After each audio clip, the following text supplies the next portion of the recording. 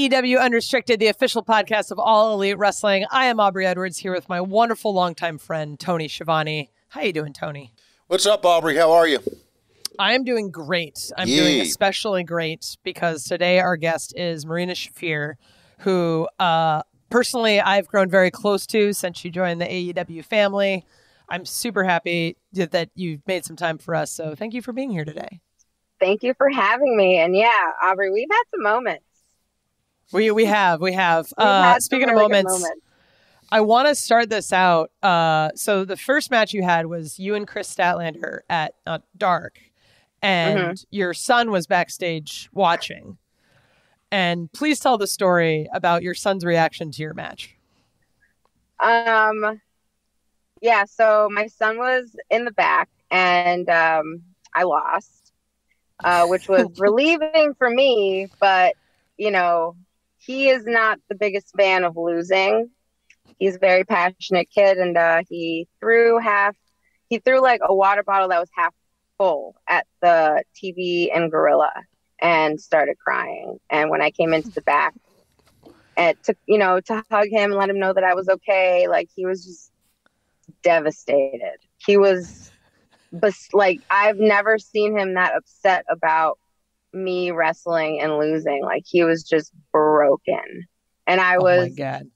Yeah, it was just one of those scenarios where, like, people were coming up to me and telling me, like, you did a really good job, you know, and like just congratulating my effort, you know. But he doesn't understand it's winning and losing. Like, he's just, oh my God, he was so upset. And you know, Kris, being a good sport that she is, came up to me and was like, your mom did a really good job. And he just like looked at her like crazy, and then looked at me and then looked down and then was like, my mom's gonna choke you out. And then just like she was just like, okay, gotta go, like this is where I leave, you know. And wow, he's my biggest fan, and that was very heartwarming for me to see how passionate he was for me. That is a tremendous story, Marina. Your Twitter description in this order says violence, coffee, motherhood, love. Yeah. So violence and coffee.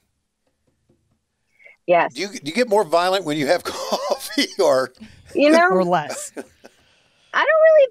I think I definitely have much more of an open mind to violence after coffee.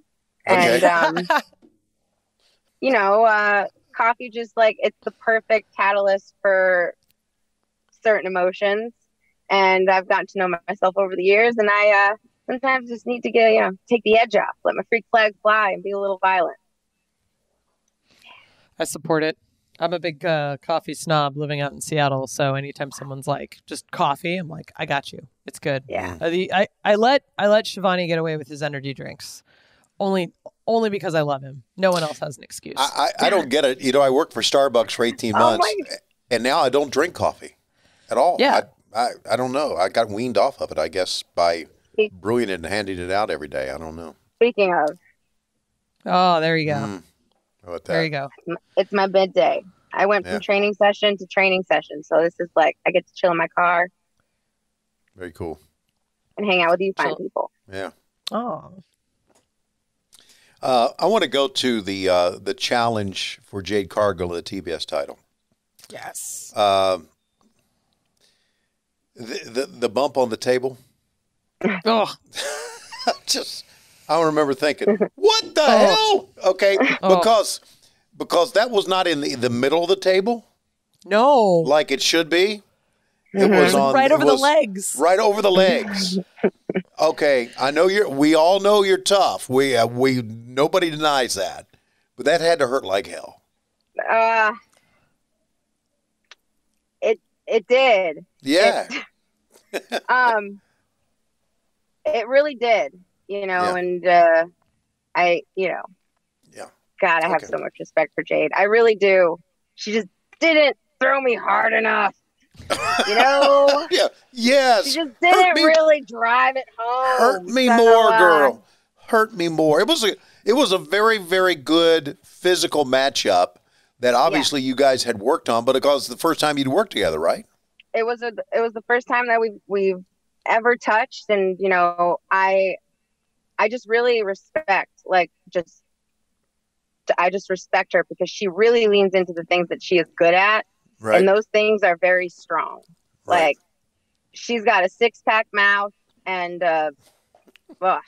you know, an 8-pack mentality. Like, she gets it done and she knows what the job entails. And there I have a lot of respect for her. But where you know, what made it interesting was, like, I'm not from there. I'm coming up through there, and she has come from the beginning, and it was nice for us to, like, have that kind of be the edge about us.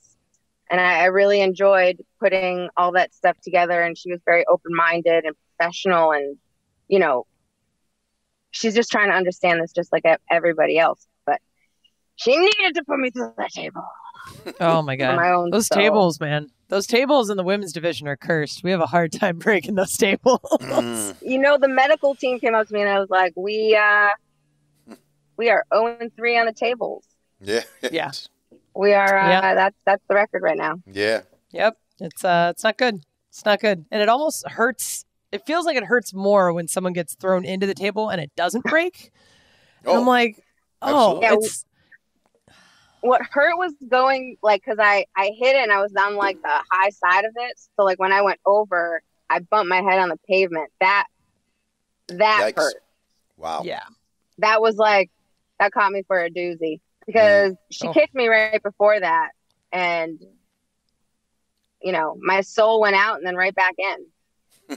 That was a good one. You guys had a great match. I love that you're both very strong, hard-hitting people, but you also are very loving mothers. I was like, this is just a great mix. And I love what it's doing for, like, women's representation. It's like, hey, they said you can be something and we're actually being everything. So, hey, everyone, shut the fuck up. No big deal. Yeah, no big deal. You're just, like, beating the shit out of someone, and then you go home and you have to play with this 5-year-old kid who's really into Spider-Man. So there you go. You know what? All right. It's all about balance. It is. It is. Balancing your coffee, your Spider-Man, and your punches in the face. You were released from WWE in June, and then you finally joined us at AEW later that year. Talk about your journey to joining AEW. Like, how did that all come about? Because I know we met in October on a meet and greet, and then when I saw you at Dark, I was like, oh, yes! Yeah. How did that all happen?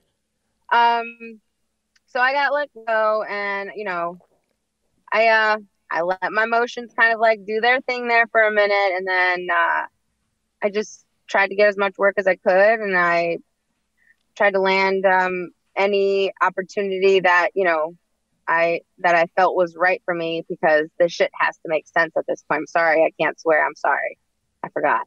No, you can swear. You can totally swear. I can swear. Okay, so absolutely, it matters. Okay, amazing. Well, I did not acknowledge that as enough as I should have. But I just wanted to take every opportunity and understand, like, what would make sense for me and what didn't make sense for me, because, you know, I did get a lot of experience in NXT, and I feel like I was exposed to a lot of people who tried to they pushed me to lean on the psychology of things and, like, let things make sense. And let things make sense and be interesting, and that's okay. And I just wanted to be able to use that muscle. I was wrestling for Championship Wrestling Atlanta, and I had met Captain Shawn Dean there after one of my matches, and, you know, he just came up to me with, like, questions and like, you know, very, like, inquisitive. Like, he wasn't just somebody that just came up to me and was like, you did so amazing. That was fucking brilliant. He just came up to me and he's like inquisitive, like, hey, what do you like? Where were you going with this when you were here? And like, and I've had a lot of experience with, like, coaches and just, you know, professionals, and I usually the people who come up to you with questions and are, like, inquisitive about what and why something was going on, they're usually like, I don't know, they're better receivers of information, because then they actually, they want to hear the answer and they want to understand. And I guess that's why they call him Captain, right? But, he extended an invitation to Dark, and my first Dark was Kris, and that's how that happened. So talk about meeting Tony Khan for the first time. Cool. One of the nicest human beings. Like, one of the nicest human beings in this business. Yeah. Being in the position that he is, Right. He's Sure. definitely not a jerk. He was so welcoming. Like, I got there, he just came up to me and was like, "Oh my God, didn't know you were here." Like asking me if I want a little bit more time. And I was like, "Holy what?" Like, so what? Like, I was in disbelief, and I hope I wasn't giving him a dirty look, because it was mostly like, is this real? Right. Yeah. Like, I was just kind of like, are you real? Can I poke you? Like, that was just in my brain. And I have to like respond to the person that is in front of me. And I just couldn't believe it, because he was just so incredibly welcoming. And I wanted to do very well. Yeah. Yeah. He's so unlike anybody who's ever run a wrestling company, right? I mean, he really is. Yeah. And I haven't even met half the characters. Shit, I haven't even met like 0.1 of the characters in like the whole United States. I hear there's a lot of very interesting characters, and he's already at the top of the list. It's crazy. We're talking with Marina Shafir on joining AEW, her amazing son, all of the great things she's talked about so far. Coming up, we're going to talk about training, a little bit more about how she got to this point.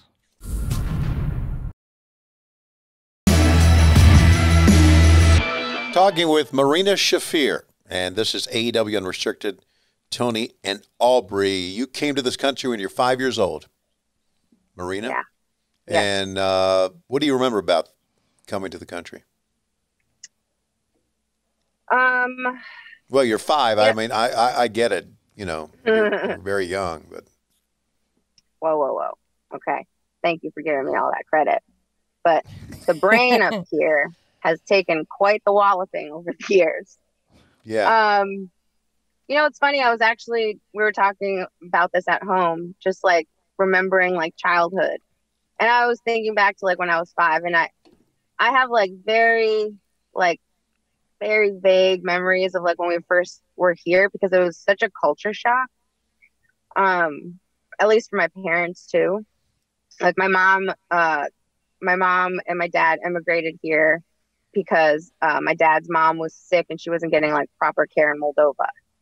And we came here, I guess, technically as like refugees. And we had a synagogue sponsor us, and they helped us like get on our feet. They got my mom and my dad like English speaking coaches, and they helped both of them try and find work. They just put them in the circle, just put them in circles of people that could help them. And my mom just had to restart her life at 43, 44 with a 5-year-old in a brand new country. And then my middle brother was, he was like 10 or 11. And then my oldest brother was 18, but he was in the mob and he went into hiding right before we moved here. And my mom left his passport and his ticket with our neighbor and was like, if he comes back, tell him we're in the United States, because she couldn't get a hold of him. He was like hiding in Romania or something from some just stupid stuff. Yeah. So like, she was just really stressed out, and it's just a whole new world. New world. Insane. And you never really realize like how extreme those circumstances are until like you look at it. Like if I had to do that right now with Troy, I would crumble. Right. I mean, like I would handle it, but I'd be like crying the entire way. Right. The entire way, just like crying and having meltdowns and not knowing what to do and not knowing what resources I have. And I don't even speak the language. Like what? Yeah. Yeah. Obviously a very strong woman, obviously. Yeah, she did. Mom's just, she just doesn't get enough credit. She just doesn't. She works 3 jobs. She hustles. I mean, moms in general just don't get enough credit for, just doing these sort of things because it's what you need to do for your family. And it's absolutely insane what, moms are just willing to give up for their kids and give their kids a different life. Like, absolutely insane. Good on your mom. That's great. Thank you. Yeah, it is. Just very grateful for her decision making, So you moved to the country when you're 5, and then you started training in judo when you were 6, because that's the next logical progression of things. How did that start? Judo was like $20 a month. And my parents were immigrants. My parents are immigrants, and they were broke as shit. And, it was $20 a month, and I went like a couple times a week. It was really close to the house. And that's how I came up. Sorry, go ahead. No, go ahead. Go ahead. It was just a hole in the wall. It was just like a hole in the wall little judo school, and the instructors sucked. But, I got the basics of it, and then I wanted to elevate. Mm-hmm. Yeah. Or at least my dad wanted me to elevate. Okay, so you competed in judo in high school. Were going to the Olympics ever a possibility or a dream for you? Yes. I was, as a junior, when I was 16 or 17, I think I finally cracked the top 5 in the senior division. And,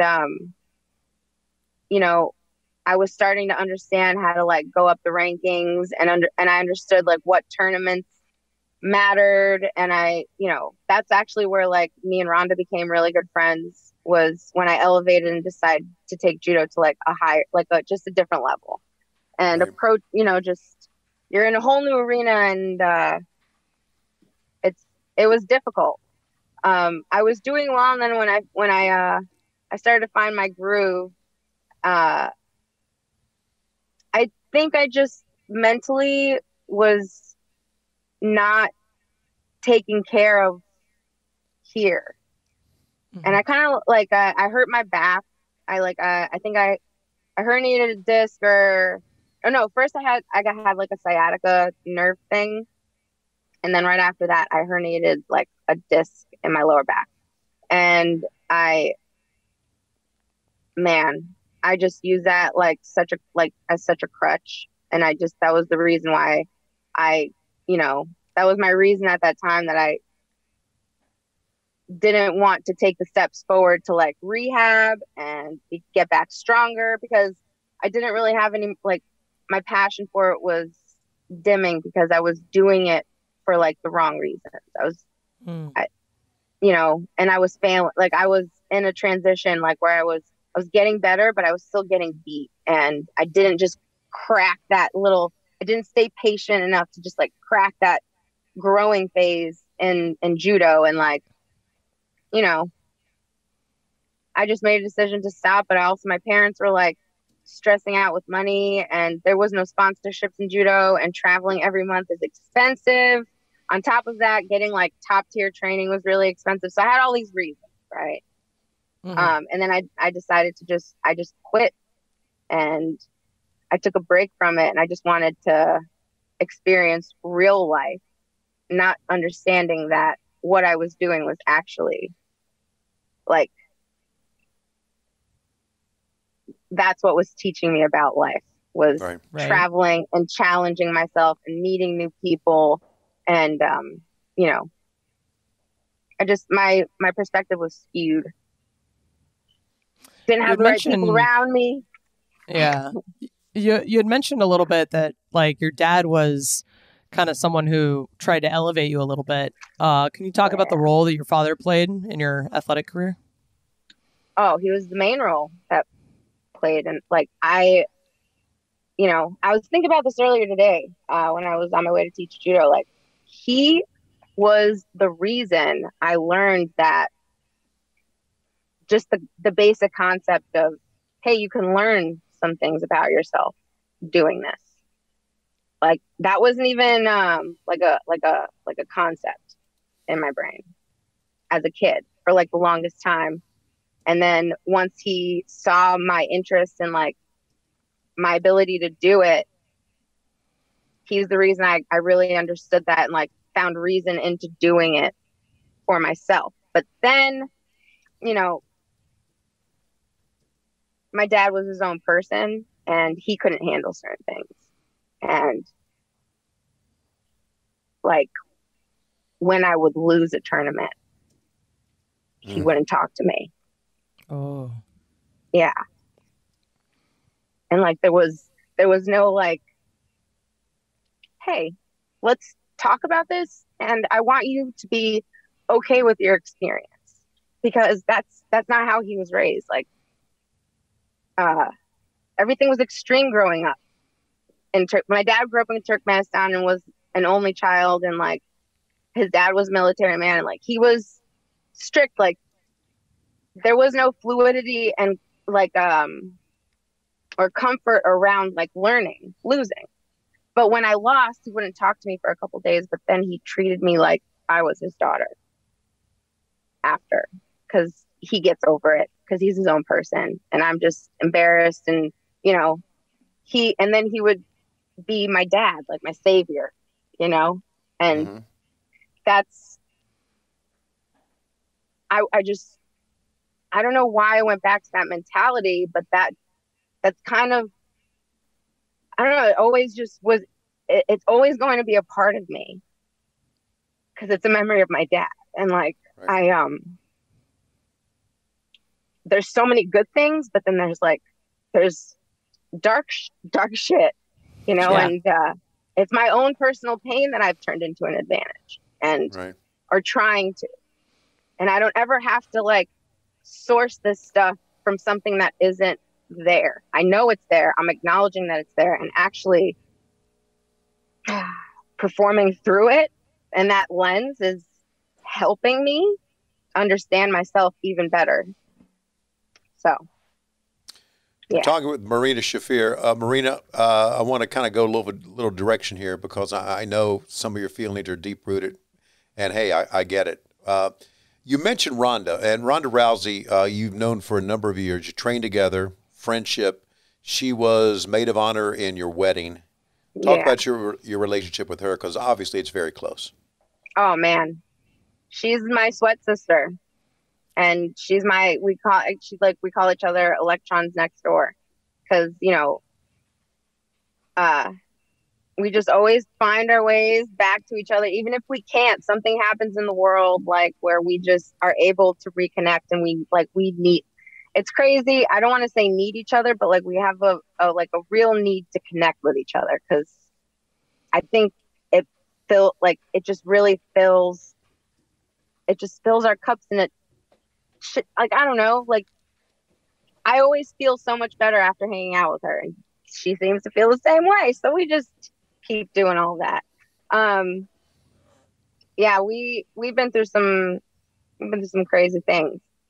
She's been through some crazy things, and I've been through some crazy things, and we've always managed to stay friends and not judge each other and just support each other. And really, even now more so than anything, being like, I'm so overwhelmed and happy for her becoming a mom. And because it's nice to share that with someone that you've already had to lean on, or like, you know, you've been able to lean on throughout your life.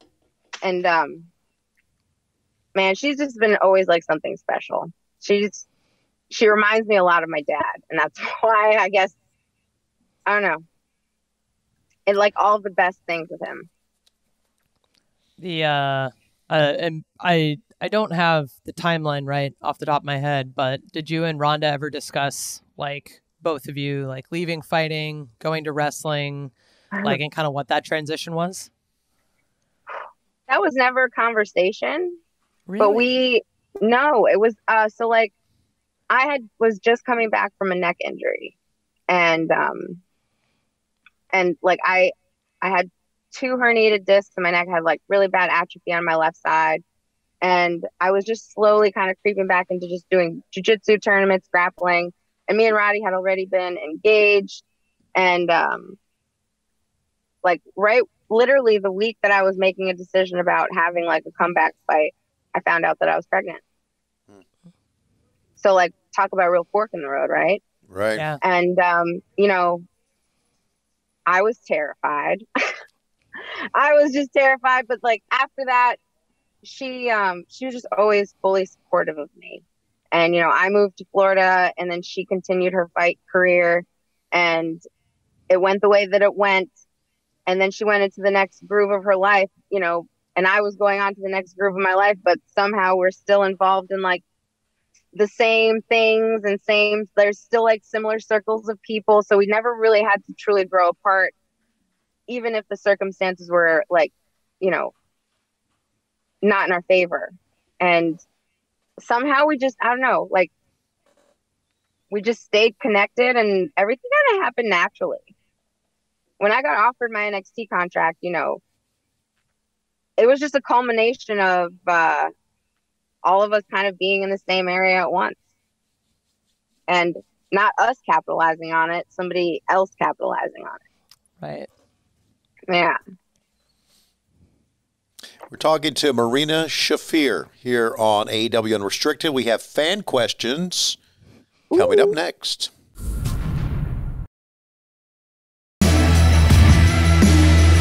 This is AEW Unrestricted. Aubrey and Tony talking to Marina Shafir, wonderful fighter, wonderful person, wonderful wrestler, wonderful mother, wonderful coffee fan. Okay. Talking about lots of different stuff. I know. I'm always going to put you over. You know that. Even in the middle of the match. Like, hey, you're doing great. You're doing fucking great. Hey, Marina, can you take a compliment? Nope. Nope. Can't. Anyway, we've got a lot of fan questions for you. So let's just get to it. Daniel San on Twitter asks, how has she been able to adapt to being a professional athlete that also has a young child? This was an uphill battle. Shit. You got to like commit. It's just committing to slow as fast in the beginning. Like right after having Troy, everything that I wanted, I had so many goals and dreams of doing things, but I had a hard time walking down the stairs. So we needed to work on that. Can't have a hard time walking down the stairs and then want to do a bunch of physical shit. So I always stuck to Olympic lifting like throughout my pregnancy, and that helped me really bounce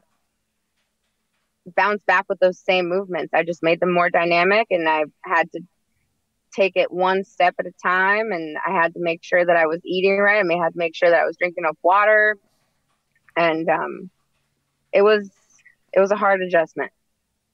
It was a pretty hard adjustment, but we got there. It's not supposed to be easy, Right. Because it was easy, everybody could do it. Ain't that the truth? Ain't that the truth? And they can't. All Elite Fair wants to know, my question is exactly how many submission holds, Marina, do you know? It seems like you bring out a new one every match to bring pain and a tap from your opponent. It's my favorite part of your repertoire. Well, that was very, very nice of you to say. I can't give you a number. I can't. I think I have like maybe 3 or basic ones that I revisit on a constant basis. And then I just branch off of that. So I'll be realistic. I'll say it. I'm not gonna sit here and tell you I know 1,000 holds, because I want to see somebody do those 1,000 holds right. Great every rep. I know like 3 really solid submissions that I could probably get from anywhere, and 4 to 5, like, yeah, I could probably still get it. I like the realism. It's very just living life in a realistic fashion. Love it. Yeah. We got a question from Taco Monster. Do you think some sort of MMA should be taught in high school as an elective? And if it was an elective, do you think students who are unable to travel to a gym or pay for a gym would find it a great opportunity? Oh, yeah. Absolutely. Abso-freaking-lutely. So my son goes to Montessori school, and it's like chilled and laid back. But it only goes up to middle school, because Amy Montessori's philosophy was like, okay, once they go through middle school and they're starting to hit that puberty note, send them to a farm. Have them go to a farm There and you go. have them work out their hormones on some, haystacks and horse shit. That's what they need. And that's what I plan to do with my son. Because, good job. And then once they're done with those middle school years, and I would love to be able to like homeschool through those years. And once he's ready for high school, that's when you can let him learn some things, let him go into a school system and figure that part out. But yeah, what was the question? I was going to rotate this back in somehow. You think it should be taught in high school? In schools? Yes, absolutely. Because, people like to talk a lot of shit. Yeah. And, sometimes you might talk shit to the wrong person who doesn't talk, but they actually do. And, it's any opportunity to learn and just be a little bit more humble is never a bad thing. Right. As a father of 5, middle school sucked all around. I don't want to. I just want to be able to just avoid that. Yeah, it was terrible. It's just like you said, the changes the kids go through. And we had a wonderful experience in elementary school, wonderful experience in high school, but those middle school years, terrible. Yikes! So I get you, girl. I get you. Yeah. This is from Father Trevino. Do MMA fighters get a say in what music gets played? Do you have a say for your AEW theme? Fighters do get a say for what music is played. I know it also depends on how they're streamed, and if they have to pay. I don't know how those promotions work. And all that kind of stuff. Yeah. But for the most part, they usually get to pick what song they walk out to. And I did get a say in my AEW theme music because it needed to be particular. Right. When I tap into the problem, like the way I tap into the problem is by violence.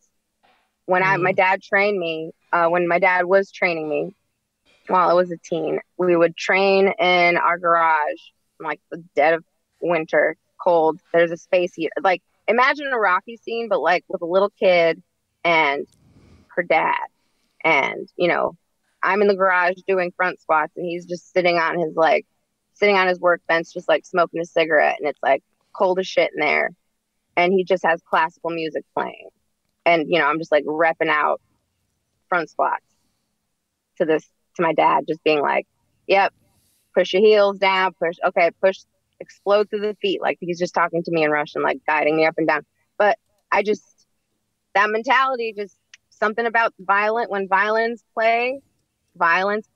Like that's just something that happens. So perfect. It's one of my favorite themes. I love standing in the ring and hearing it. It's just like, oh, shit's about to get real. It's going down. And it just makes me. It just takes me to the other place. Like, yeah. Speaking of your entrance, I found this question really funny. Andy on Twitter asks, have you ever considered switching to a zippered hoodie on your entrance? That is a really good question. And yes, I have. But there's just something so Strikeforce about my hoodie that I don't know if I want to change it yet. Right. You know what I'm saying? Like in Strikeforce, the mentality, you're always proving yourself in fighting, but like that, the Strikeforce promotion, I never fought for them. I always wish I had, and my best friend did. And you're proving a point. And everybody just wore hoodies because zip ones were just a little bit more expensive, and everybody was broken. Everybody was fighting for, a zipped hoodie. I don't know. All right. Let's go to Wesley Stover. Which the better coffee, Starbucks or Dunkin'? Ooh. Right now it's Starbucks. Gotcha. And if there's no Starbucks, time and a place. Yeah, you just got to be appreciative of what you can get. Like this morning I had a 7-Eleven coffee. Right. Sometimes you just want shit coffee. Yeah. And sometimes people just want to call shit. Starbucks, Dunkin', okay, they're both good, right? Yeah, they're available. Yeah, right. People are working, making coffee. Right. Exactly. Let's just fucking get one. I don't know. Yeah, Pick one exactly. for me. Right. It's like iPhone or Droid. It's whatever you want. It's not a freaking battle. Jeez. It's not. Right. Yeah. It's whatever you want. I think my answer is whatever airport you're in. If there's Dunkin', you get Dunkin'. If there's Starbucks, you get Starbucks. Right. See, that's a really good way of looking at it. Right. Right? It's like, maybe it's just because I've lived on the West Coast my whole life and we don't have Dunkin'. And every time I see it, I'm like, oh, the promised land. This is great. Droopy asks, what was the most difficult part of making the transition from MMA to pro wrestling? My own ego. Learning to swallow that motherfucker was real hard. Still is sometimes. Yeah. It's I'm starting to realize where the real levels of competitiveness come from in pro wrestling, and I ain't there yet, but I know that, and my just being able to sit on my, just being vulnerable. That was hard. It still is hard. It's hard for, it's hard for me in relationships. It's hard for me I think it's hard for everybody. And I think in pro wrestling, the biggest transition is understanding how much you need to be vulnerable. Because you got to know yourself, right? Right. Yeah. Yeah. Yeah. And God. I think, I think you. Fuck those bumps. I don't think you are. just to throw something on that, I think you would agree here. I don't think you stop learning about yourself. I've learned so much about myself here at this advanced age in the last year. Wouldn't you agree? I mean, you just absolutely. Yeah, you learn so much about yourself. Yeah, and it's really understanding that every time you put yourself in that arena, like you have to be taking like somewhat of a step forward. You have to. Right. Whichever way you think it is, like you really have to, and that freedom, that's difficult. Because in fighting, it's easy. Like you go into 3 rounds. If you spar 3-minute rounds, you will learn a lot about yourself. Right. Mm-hmm. And in 9 minutes, you can figure out that my conditioning sucks. I need to work on my jab. I'm definitely I leave this open. I need to make sure that I know how to circle this way. Like you can find out so many things. And it's a little bit more elusive in pro wrestling because of how you're looking at it. Let's hit you with a final question to wrap up this program, and it's kind of like not as deep as we've been going, which is fine because we went kind of deep with Starbucks and Dunkin'. So I know, I just can't ask Aubrey. I can't do shallow. It's hard for me. Yeah, I get it. Derek Lockwood wants to know what's your go-to movie, TV show, and what's on your music playlist? My go-to movie. Mm-hmm. Well, it was Forgetting Sarah Marshall. Oh, wow. For like the longest. It's such a good movie. Yeah, it is. It's like one of those movies you have to surrender and laugh to. Yeah, that's right. And my go-to show, as a family, it's been Big City Greens. Okay. And on my own, I've been watching this show on Apple TV called The Morning Show. Oh yeah. Oh, I finished that out 2 seasons. Oh my God, I am just like. Yeah. Pulls you in, doesn't it? How is not everyone watching this? I know, it pulls you in. It's a really good show. It really does. Yeah. It's a hell of a ride. It's like my go-to. Every time I go, I save it for when I travel. Yeah. So I space it out. I know we think of Jennifer Aniston as Friends, but to me, she is just remarkable in this role. Just wow. Yeah. Yeah. Oh yeah. She's definitely she's really just let like herself become who she is through this acting process, and she hasn't I don't know. She's just doing stuff that's very honest to her. Sorry. Sure. That's okay. So finally, what's on your music playlist to finish up this question? That's right. That was the last question. Shit. I always banter. That's all right. There's a little bit of Rick Ross. There's a little bit of, you know, Nipsey Hussle. There's, you know, Edith Piaf. Like, there's some Russian music. I'm like into some Russian music. And I love a lot of reggae. Okay. Phony People. I got, I don't know, Mos Def, Black Keys. It's just like it's a certain vibe I like to at least go into before I go into something else. You know what I mean? Yeah, I got you. Yeah. All right. Yeah. I don't think Edith and Rick Ross have ever been mentioned at the same time before. It's a good combo. I mean, if you ever need a tell of who I am, there you go. Yeah, no, that's pretty accurate. Marina, thank you for your time. We appreciate it. Great interview. This was really fun. Yeah. You can follow Marina on Instagram and Twitter at Marina Shafir. At Marina Shafir. You can listen to follow this podcast, which is AEW Unrestricted. Wherever you get your Apple or Spotify podcasts, it's for free, of course. And you can check out the video episodes on YouTube. Just search AEW Unrestricted. Aubrey, take it away. Including the video episodes on Mondays. You can watch AEW Dark Elevation on Mondays on YouTube and Dark on Tuesdays. You can watch Dynamite on TBS, 8 o'clock, 7 Central on Wednesdays, and Rampage on TNT Friday at 10 o'clock, 9 Central. This is Aubrey Edwards and Tony Schiavone. Thank you for listening to AEW Unrestricted.